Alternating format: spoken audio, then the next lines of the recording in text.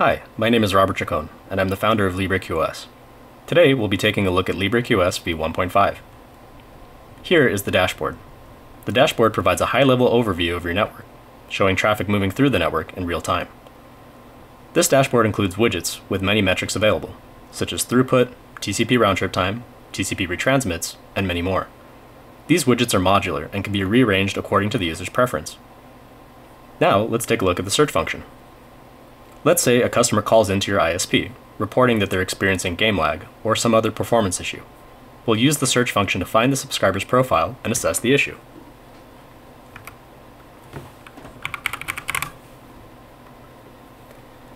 Here in the subscriber's profile, we can see that they're maxing out their connection of about 57 megabits per second. Next, let's look at the flows. Here, we can see the distribution of their traffic according to the ASN endpoint. This gives us an idea that about 70% of their traffic is connected to Valve Corporation. This suggests that the user is downloading a Steam game in the background. This can be critical information for a customer service rep troubleshooting the connection.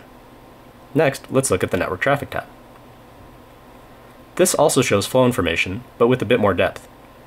Here we can see the current rate of each flow, the bytes, packets, retransmits, round-trip time, etc., as well as the ASN, country, and other endpoint information. This can be helpful for troubleshooting specific flows which may be experiencing trouble. They can also help to address routing issues, peering issues, and things that may affect the ISP, as well as things that may just affect the sole subscriber. Next, let's take a look at the queue tree. The queue tree reveals all nodes that are north of a subscriber's location. For example, the first node is the access point that this subscriber connects to. Here you can see not just the throughput and retransmits of this connection, but also the round-trip time distribution of all clients connected to that access point. This can be very helpful in revealing if an issue is affecting just the user or all users on that access point. Moreover, we can take a look at the site. The site that this IP is connected to is the next on the chain. We can also compare the round-trip time distribution to see if there are any problems. If we observe, for example, that the round-trip time distribution for the access point is considerably higher than that of its site, that might reveal that the access point has a specific issue that needs to be addressed. Finally, let's take a look at the tree overview. The tree overview shows many nodes. The nodes can be access points, sites, OLTs, etc. The color of the rectangle next to each node indicates the round-trip time of that node and all nodes beneath it, including subscribers connected to it.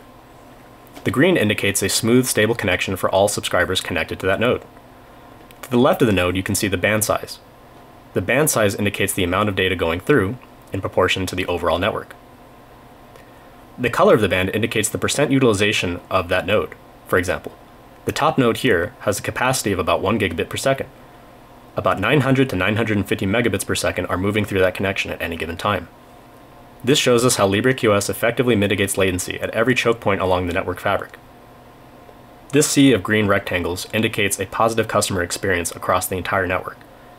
It also demonstrates the effectiveness of LibreQoS's shaping. These are just some of the many features of LibreQoS, so we encourage you to set up a testbed, install LibreQoS, and try it for yourself. For more information, please visit LibreQoS.io.